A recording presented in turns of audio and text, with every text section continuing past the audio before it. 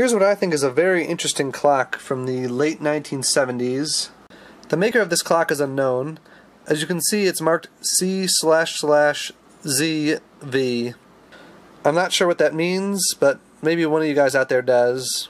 I'm also not sure if this thing was a kit or a factory-built clock, but I'm leaning pretty heavily towards kit, just based on the somewhat questionable soldering in here. There were a couple of cold solder joints that I had to repair, and one connection that wasn't even soldered at all. I'm going to plug it in, and you guys can watch it turn on. Look how the digits fade in. This time the clock came up with a valid time, but there's no guarantee of that with the clock chip that they used.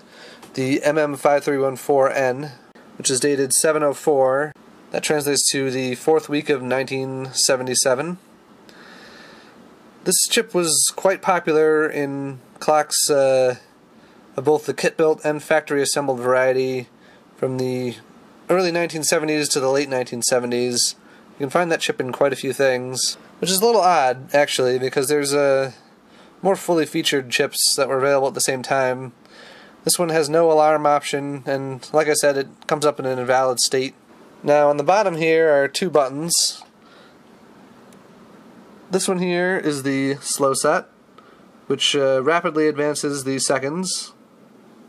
Next to it is the fast set, which rapidly advances the minutes.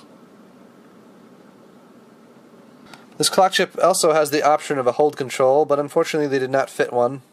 I could of course add one, but I decided not to modify this thing. You can see that the VFD tubes in this clock still glow quite brightly, unlike a lot of other early VFD clocks. These aren't the tubes you typically see in this particular model. They're NEC DG10ENs. You can see that these tubes have an extra pair of segments that is not used. As for repairs to this clock, all I had to do besides repair those dodgy solder connections was change out that electrolytic capacitor you see right here. This resistor probably should be replaced. You can see it's burned up. It's in the filament string. But despite its poor state, it's still doing its job, so I guess there's no real urgent need to change it.